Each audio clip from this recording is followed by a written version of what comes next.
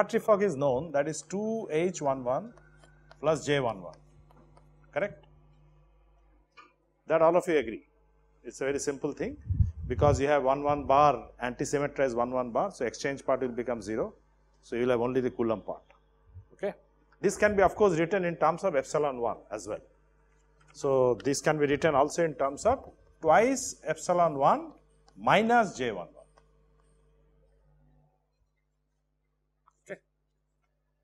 So there are different ways of writing this. So let me write this down, that the epsilon 1 is of course H11 plus J11. Okay. So epsilon 1 is nothing but chi 1 F chi 1. So chi 1 can be either 1 or 1 bar, you can take any one of them. So let us say 1. So 1 alpha F 1 alpha. Okay, alpha alpha is integrated, then expand F. So if you expand F, you will get 1H1 plus the other one, which is 1 bar anti-symmetrized 1 bar. I hope you remember the epsilon formula. So epsilon I is chi I F chi I. So I want, these are the things in the Hartree fog we have already done. Then expand F. So if you expand F, you have chi I H chi I plus sum over all the occupied orbitals, let us say B, chi I chi B anti-symmetrized chi I chi B. I hope you remember this formula for orbital energies, right? So it has the interaction with all other occupied orbitals. So when I is one of the occupied orbitals, then of course if B is equal to I, it is 0. So you don't have to worry about it. So the only other occupied orbital is 1 bar. Okay, for any one of them. If I take 1 alpha, then 1 beta I have to take care. So this is basically nothing but H11 plus J11. So that is your epsilon 1, and E Hartree fog is 2H11 plus J11. So that can be also written as 2 times epsilon 1, which is 2H11 plus 2J11 minus J11. So either of these formulas are right. So this is so this is correct, and you can then write either this or this. I hope it's clear. So if you write in terms of 2H11, you have a plus J11. If you write in terms of 2 epsilon 1, you will have minus J11 for the Hartree fog energy. This is for a simple case of a 1 bar, where Hartree fog is a 2 electron problem, right? So on this note, let us now write epsilon 2. Remember, epsilon 2 is an unoccupied orbital. Okay? So first term will be H22 as usual. Note here we are writing the energy of one particular orbital. So there is no summation over orbitals and all that. One particular spin orbital. Then I have to sum over all the occupied orbitals. But now the electron is in this spin orbital 2. So the other occupied orbitals are 1 and 1 bar. So there is an extra term.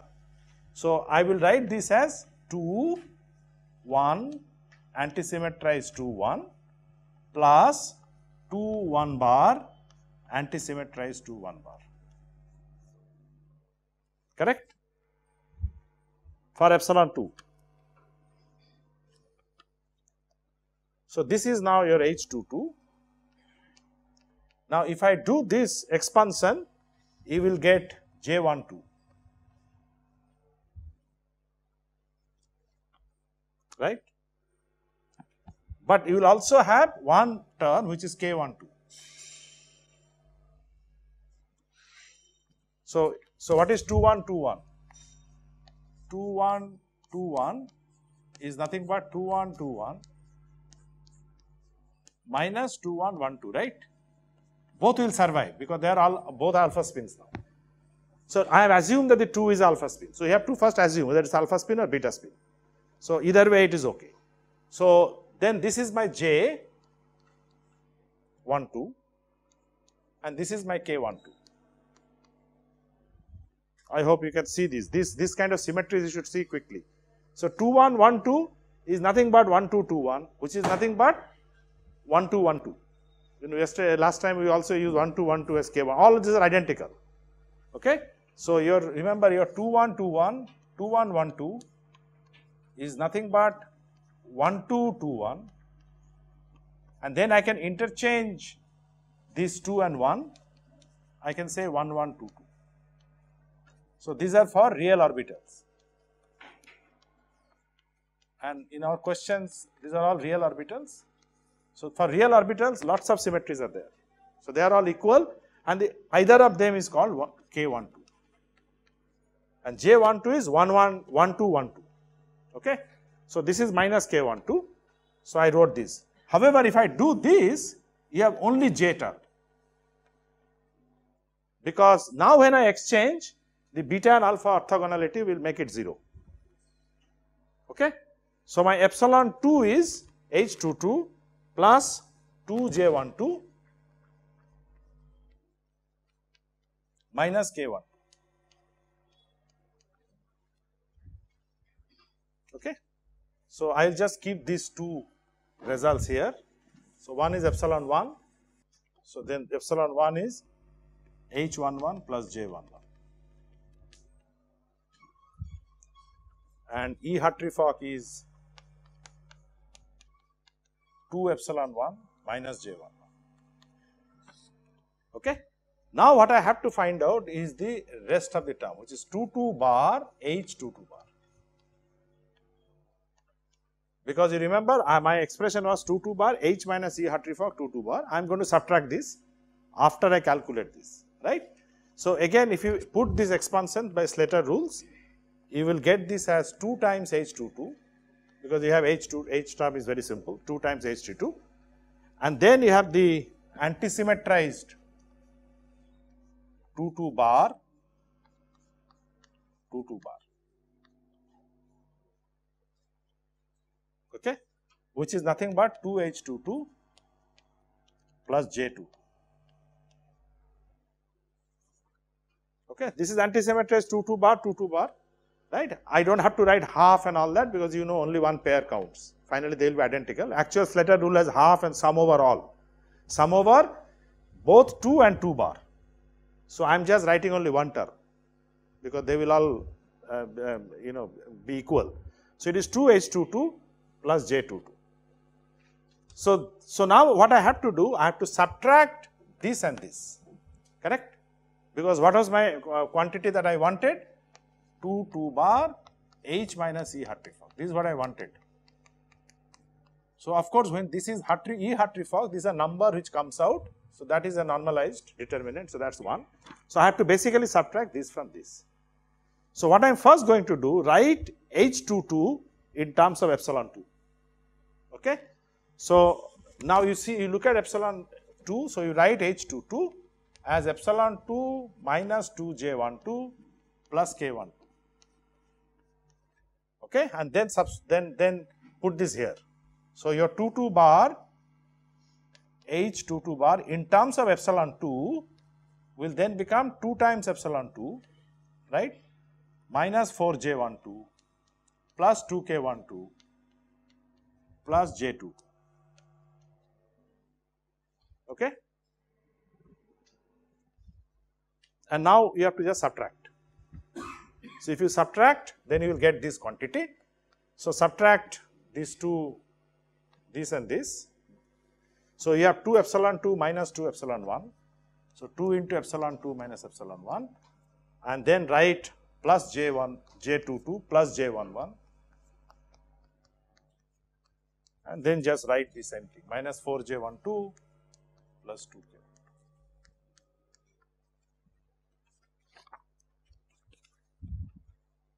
It's a little bit of a manipulation, but it's a little difficult, I agree, but I thought I will just show you how to manipulate these quantities. So once I can reach this term, I can easily write. Remember, your E Hartree-Fock is, which is 1 bar H 1 bar, is 2 epsilon minus J11. I will warn you, if you write 2 bar H 2 bar exactly like this, there is a tendency to write this also as 2 epsilon 2 minus J22. That would be wrong. because this came, because your Hartree-Fock potential had one bar in the definition of Hartree-Fock potential, but not 2. See, if you remember your Hartree-Fock potential, Fock operator, H plus V Hartree-Fock. The V Hartree-Fock was defined in terms of 1 and 1 bar. So, the orbital 1 and 1 bar and orbital 2 and 2 bar are not identical. So, you can't simply say that this is 2 epsilon minus J11, then write this as 2 epsilon 2 minus J22.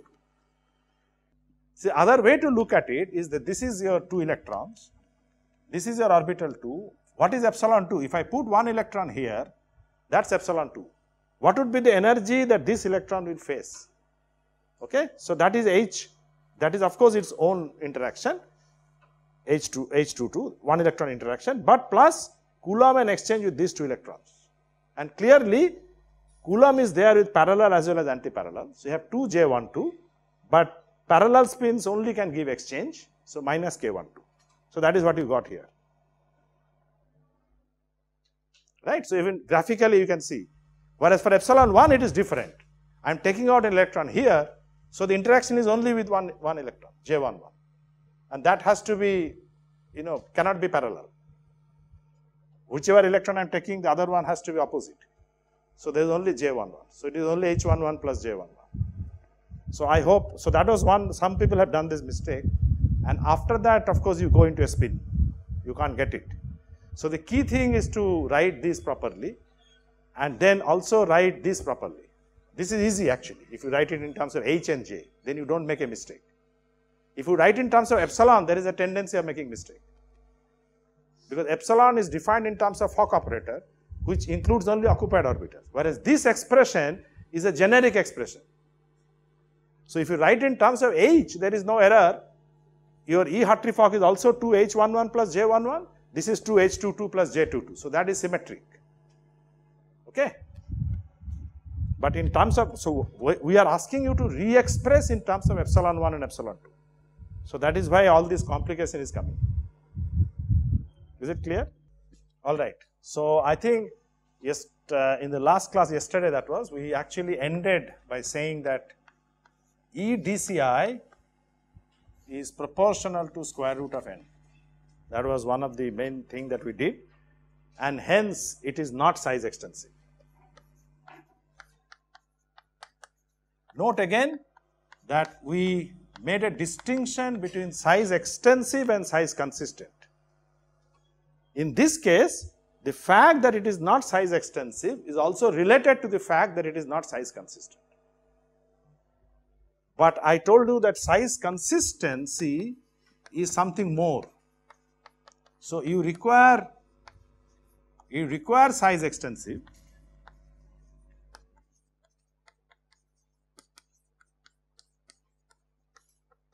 but also separation of the reference space itself. So, which is Hartree-Fock, which is this, at this point it is Hartree-Fock. That the correct dissociation or the correct size consistency behavior of the Hartree-Fock itself. So, in the case of H4 dimer, this is automatically satisfied, okay, as it goes to H2 plus H2. So, the only issue is that since this is not size extensive, hence it is not size consistent. So, try to understand this. But there may be a situation where a theory is size extensive, but because the reference is not separating correctly, it is still not size consistent. So, in some way it is understood that the size consistency is a bigger requirement, is a stricter requirement than size extensivity. Okay. So, size extensivity can be defined even in interacting regime, that even when they are interacting, the energy of the system should be proportional to n. So, that is size extensivity. So, if it is not proportional to n, just as DCI is not square root n, it is not size extensive. Okay, and that we saw in the last class, that your DCI energy for n H2 molecule was always becoming delta minus delta square plus n times K12 square, right, to the power half. So, that was the form that you are getting. So, please understand, I have done it elaborately. You should be able to get this thing from the correlation energy expression. by diagonalizing, iterative diagonalization, and then solving the quadratic equation. And we have also taken the lowest root. There is a question somebody asked. So this is of course the lowest root. In the quadratic equation there are two roots. So this is the lowest root because we are looking at the ground state. Okay, but I think that apart, the point is the dependence of n in a wrong way, that it comes under square root. And although we notice that the actual generic formulas looks like n times, including the formula for e-correlation n times, but when you actually do this iterative solution, the final result has square root n stuck in here. And this is essentially the problem of DCI and all truncated CI for large systems. So whether it will, even if you do DQCI for large system, DQ is also not good enough, because we try to understand why this happens, because when I take a product of the wave function at a particular level, the dimer always has to have a higher level of excitation. So if I have quadruples, quadruple into quadruple will give you octuple. So no CI, if you do at a consistent level for dimer and monomer, will give you size consistency. So that means you have to do something for monomer, something for dimer, and even then we realize that that coefficient has to be a quadratic, not linear. So there are 2 points that we highlighted. So the CI can never solve this problem of product separation unless you do full CI. If you do full CI, and this is something that we don't want to show in a very elaborate mathematics, there are lots of cancellation and it gives a correct separation simply because it is exact. Exact theories are of course correct. So we are discussing the theoretical model chemistry for approximate theories. When you develop approximate theories, how will you do this? Okay.